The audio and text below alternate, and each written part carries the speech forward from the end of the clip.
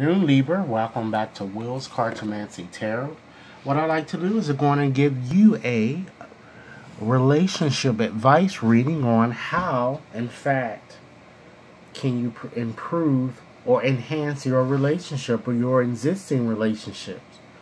I've decided to use my tarot deck today, also with a few additional oracle cards to just give you a bit more parting advice. Ladies and gentlemen, if this reading resonates, give it a big thumbs up. If you've yet to subscribe, please take a few moments to do so now. And once again, this reading is valid until the end of next month. Okay, so let's go on and get started. So basically, the basic question that I presented to the tarot is, it's regarding your current relationship and what do you in fact need to learn about the circumstances of your relationship, and what do you need to kind of know to kind of enhance it, So I decided to go on and select the two cards here we have, in addition to the third card there falling to the bottom of the deck. So what I'm like to focus on is what is needed here to kind of maximize the growth with respect to your issue. Okay? Prior to getting your reading, I like to just go on and just make a few general observations here. You have a predominance of cups. Of pentacles to cups. So it certainly shows that a lot of material and romantic issues are, in fact, playing a role in your matter. Okay? You have no wands card there, so that certainly shows that there seems to be a lack of passion or drive or chemistry or either direction, as it relates to your relationship. You have no swords there, so I'm also feeling that there's a bit of stagnation or perhaps a lack of boundaries or a structure might be a factor in this relationship. And last but not least, you have no major arcana card, so destiny is certainly not at play, and nothing really is set in stone here in this reading, and you certainly have an excellent chance controlling the outcome of your situation. It's not like destiny is kind of, leading you or guiding you. You have a decision in this matter here. Okay, looking at your numerical theme here results in a numerical number of 4. So that number 4 suggests that you want to provide some type of structure or solidify your relationship or your connection. So this card is hinting, or this number is hinting, that you need to persevere, but try to analyze your issue with a really more realistic approach and really do what's really needed without kind of taking concerted risks.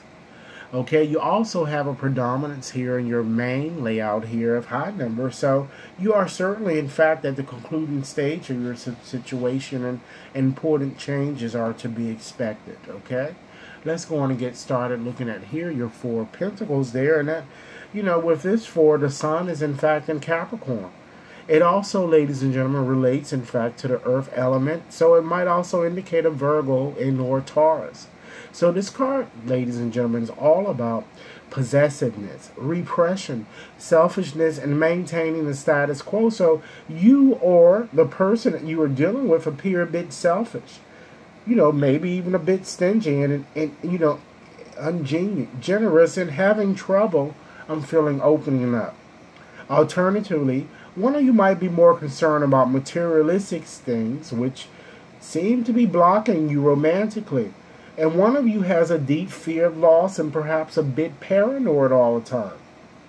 I'm kind of getting that there's also a deep fear of change and greed, which appear to be causing havoc in this relationship, because this card shows a very uptight type attitude which needs to be modified, ladies and gentlemen. So this card is kind of telling you to try to loosen up a bit. Okay, let's look at your current situation as it is here. We have that Queen of Cups. So this card refers to a water sign, Cancer, Pisces, or Scorpio, and it's all about generosity, spontaneity, and introspection. So more attention might be in fact required on an emotional level for you guys, and this might be a difficult process for some of you. Nevertheless, ladies and gentlemen, it's certainly one that's needed.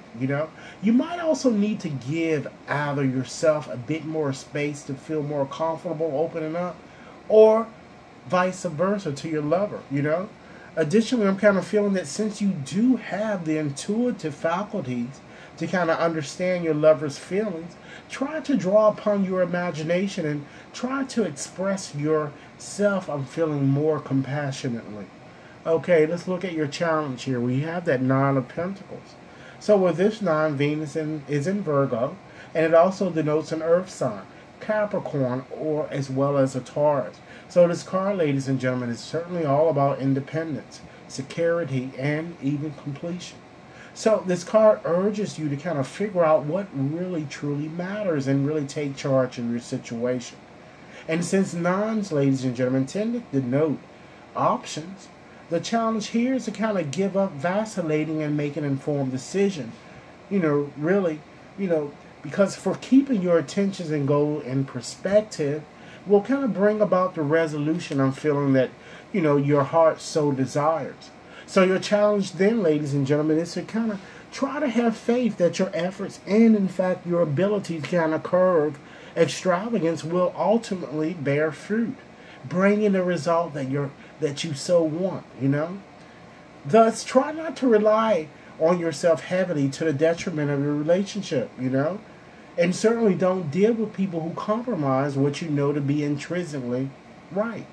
Okay? So, ladies and gentlemen, as discussed, I decided to add, an additional layer to your reading and selected 2 cards from Sylvia Brown's deck. And basically the message here that I'm getting here is that, money really doesn't make you happy, because it's the good that lies within you, So that brings about joy, and ladies and gentlemen, try not to blame others for what you don't like about yourself, because sometimes when you're in relationships, the other person tends to be a mirror, and sometimes they show us, when we take a peek in that mirror, things that we don't want to face, but we need to face those that kind of move beyond what we're feeling. Okay? And last but not least, I decided to go on and select 2 cards from Doreen's Virtues deck, the Romance Angels. And basically, the message here is that, the pretty much the law of attraction, And you've been attracting romance and love into your life for a reason. And perhaps with your existing relationship, you might need to try to have a more heart-to-heart conversation, and honestly discuss each and both of your feelings without any type of judgment, and that's the only way you're going to be able to move forward with your relationship. So Libras, ladies and gentlemen, I certainly hope that this advice reading offers food for thought. Again, it's valid until the end of next month. I certainly look forward to hearing your comments, and please give it a big thumbs up if it resonates, and if you've yet to subscribe, please take a few moments to do so now. Okay? If interested in a more personalized reading, keep in mind that you can contact me at WAT61073@gmail.com. Thanks a lot, and enjoy your day.